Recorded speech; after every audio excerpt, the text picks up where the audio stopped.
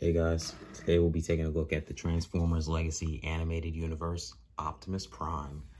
So here we are, and here's the box. So, those are the instruction manuals, basic shit about that. Here's the box. Legacy, obviously Animated Universe Optimus Prime, artwork of his alt mode, artwork on the side, stuff on the back, information, stuff like that of that nature. Artwork of him on the back. So that's all for the box. Nothing else really on the top.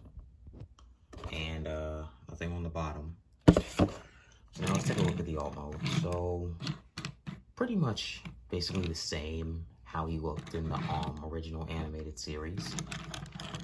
Basic for the most part, but just a more G1-esque feel to him, if that makes any sense. Here's his little accessory he comes with. It's if I can get this thing off. Yeah. It's the little let me zoom out a little. It's the little axe thing that he comes with and stuff like that. To chop up his enemies and stuff. And of course it can extend. Just extend it from here. Okay, there we go. There we go. So now he has the axe, and if you wanted to, you could put a blast effect there, which I'm going to show that off in a second. But not going to spend too much time on the alt mode. This is a separate accessory, but I'm not taking it off for the sake of placement. Got all his wheels and stuff like that. He rolls pretty well and stuff like that. He could do something like that. So he rolls pretty well. That's the point. Where did I get this guy? I ordered him on eBay from this place called Electronic, something EE Express, Electronic Express. They're based out of Tennessee, and they do sell Transformers products, but it came pretty fast. I mean, it arrived pretty fast, and yeah.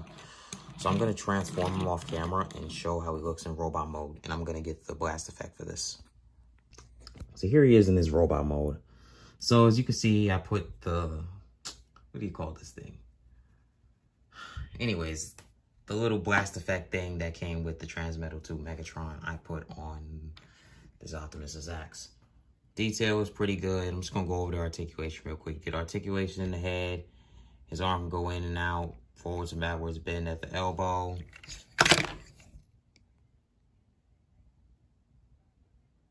Bruh. So to make a long story short, don't buy this figure. It just falls apart at the seams, man. Just don't buy this figure, guys. Bye.